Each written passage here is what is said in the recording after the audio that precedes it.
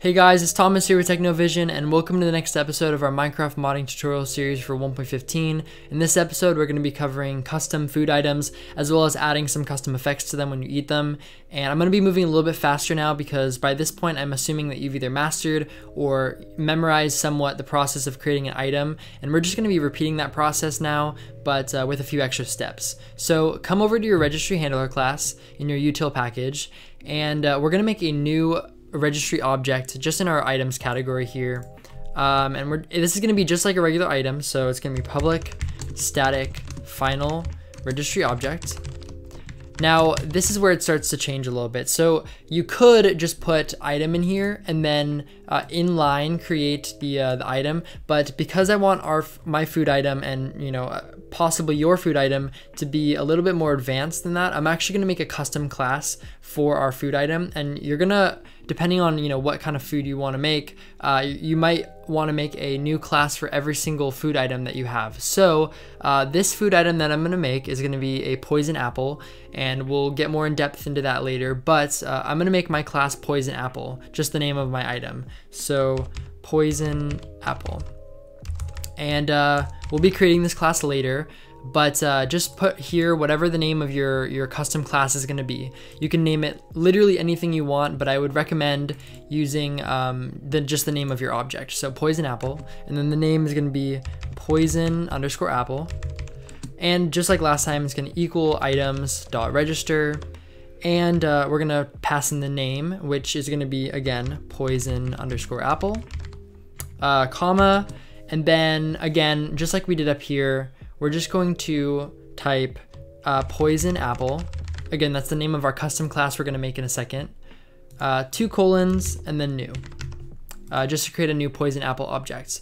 All right, so this is our item made, but we need to make this class. So come over to your tutorial folder, your main folder, go to items, open that up, and we can right click, new, Java class, and we can name this, again, exactly what we put here. So poison apple.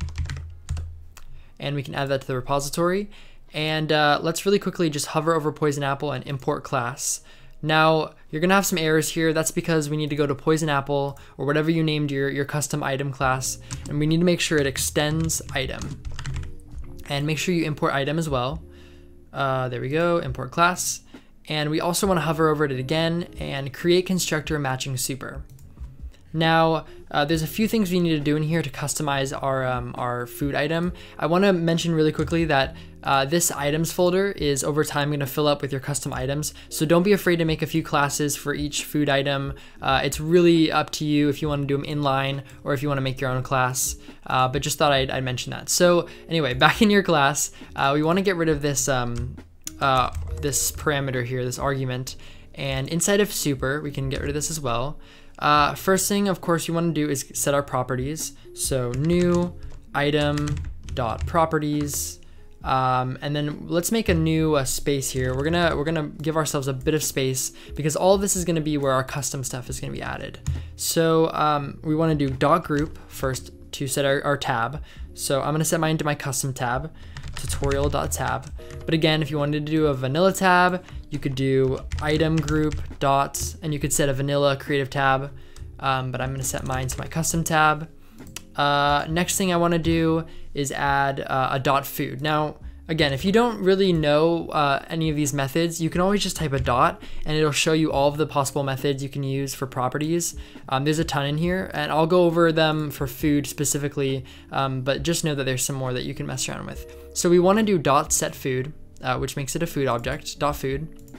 And this is going to pass in a food object, and we're going to build it ourselves. So you can type new food dot builder in all capitals. Sorry, just the first letter is capital actually. And I'm gonna make a new space down here. Oh, this is not cooperating with me. A new space, dots. There we go. I want it to be sort of in line with this method here. Now we can actually customize our food object. So every time you want to add something new to your food object, just make a new dot and then choose from this list of methods. We can set the hunger amount. So this is going to be how many hunger bars it fills when you eat it. And I believe the number that you put in here is divided by 2. So if we were to put, for example, like 8 in here, this would restore 4 hunger bars. If you were to put just 1 in here, for example, that would be half of a hunger. So I'm gonna put, let's put 4. So this is gonna restore 2 hunger bars. We can also add a dot saturation as well. And this is gonna be the saturation value. If you don't know what saturation is, essentially it's how full you feel after you eat something. So like how long it takes for you to start losing hunger again after you've reached max hunger, or sorry, max like hunger bars. It's kind of like a hidden hunger bar above the main one. So I don't want this to be super high, but I guess we could set it to like, I don't know, like 1.2F or something, or 1.3F, whatever you want really. You can mess around with that yourself. Now we could be done here. If you want your food object to be done here, you can just type .build, and that will create that will finish the food objects. So whenever you're done building your food objects, just end it with the last statement being .build. But I want to add some effects. So if you'd like to add an effect to your food item, what you can do is right before the build, type .effects, and you need to pass in a new effect instance. So new effect instance, and this is going to take in your effect. So what I want this poison apple to do when you eat it is have, well, it's going to give you nausea and poison, but I also want it to have a smallish chance to give you hunger as well. So what we can do is set effects dot, let's do nausea first, nausea, comma, so that's your effects, and you can choose again from this list of effects here, any of them, any potion effect really. So I'm going to do nausea.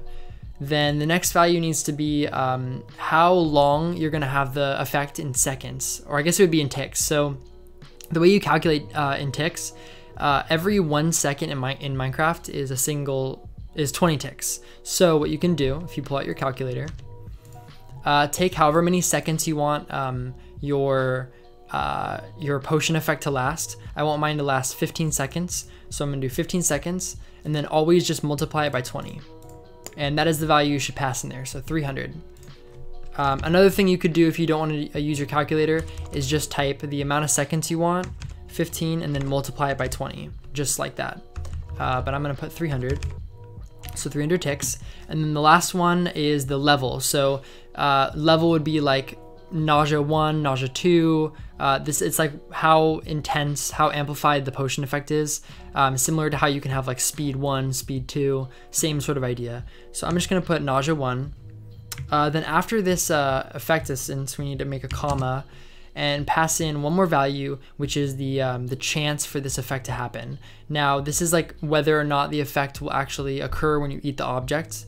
It's like a rarity chance. So if we were to put, for example, like 0.2F, what this would mean is that there's a 20% chance that whenever you eat one of these poison apples, that you would get this effect. This is similar to what like rotten flesh does, and I think like uncooked chicken, stuff that gives you hunger. That's what this does. But I'm gonna set it to 1, which will make it happen every single time. 1 is essentially a 100% chance. But just know that you can set a probability if you'd like. All right, so probability of 100.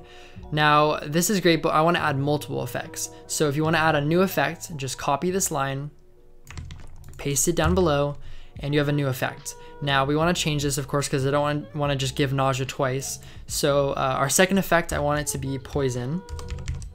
I'm going to keep it at 15 seconds, just like the other effect. I'm going to actually make this poison 2, just so it's a little bit more dangerous. And I want this to also be a 100% chance to occur when you eat the object. And I'm gonna add one more effect just so we can check out the probability factor. This is gonna be the hunger that I was talking about. So there is a chance for you to get hunger. And again, 15 seconds of hunger. I'm just gonna have it be level 1, but I do want it to be a 0.3F chance. So this is a 30% chance for this effect to happen whenever you eat the poison apple. If you wanted it to be single digit, what's the word? Single digit chance or probability, you could just add a 0 here and put 3, and that would be 3%. But I want this to be 30% chance. All right, so this is pretty much done for my object that I want. Just know though that before build, there's a lot of other things you can add. If you add a dot here, you can see them. So like, for example, we have fast to eat. If you were to add that, what this would do is make your object a lot faster to eat in the game. You could also, if we come back here to this menu, you could also set .meat. If you added this, what this would mean is you could feed this object or this item to wolves, just like you can feed a meat object to a wolf. And then I think there's one other set always edible, and this will allow us to actually eat the object, the food object, even when we're not hungry. And this is sort of what the golden apple does, where you can eat a golden apple even if you have full hunger. So I'm actually going to keep this because I think I want my poison apple to work similar to like a golden apple where you can always eat it. But other than that, I don't know if there's any other interesting ones. Yeah, I think those are the only really important ones to talk about. But just know that you can set whatever extra properties you'd like for your food builder. And yeah, so this is the poison apple done.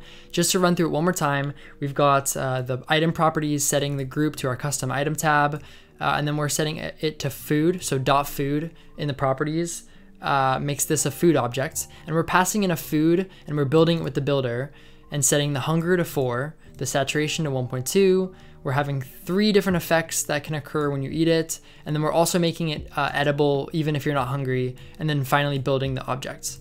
All right, so now that we're done with that, we now need to do what we do with every item object, is create the JSON. So go over to your resources folder, assets, your mod ID, models, item, and inside of your item folder, what we can do is just copy Ruby, the Ruby JSON that we made for our regular object, because this is just a regular object, and we can just paste it into item and change the name to poison_apple.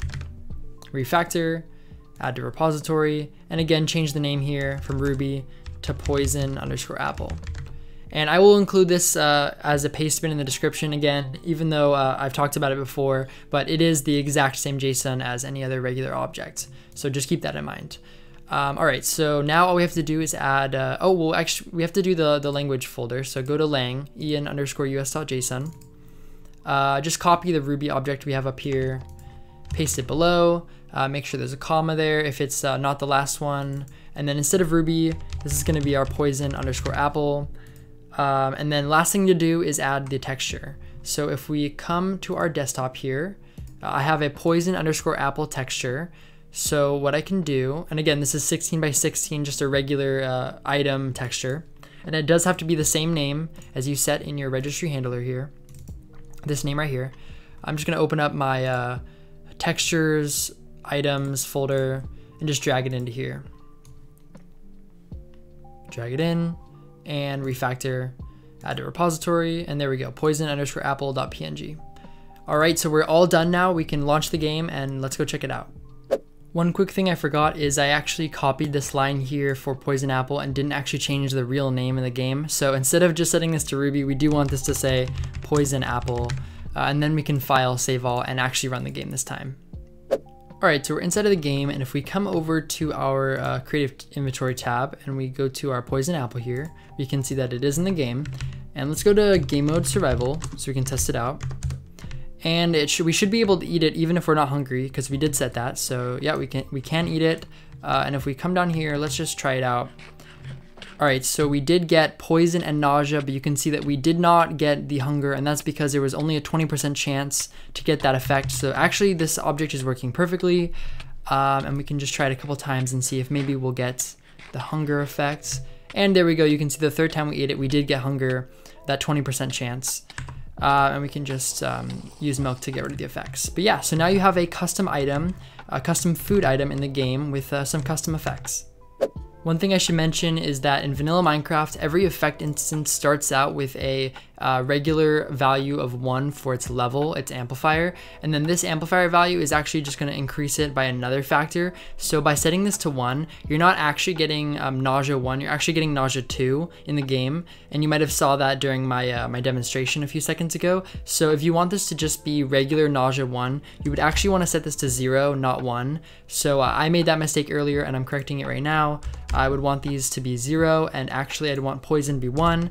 And what this would actually do is have nausea be nausea 1, poison would be poison 2, and hunger would be hunger 1. So hopefully that clears it up, and I apologize for messing that up earlier. Alright, that's going to do it for this video. Thanks guys so much for watching. I hope you learned a lot about food and effects, and I will see you in the next episode.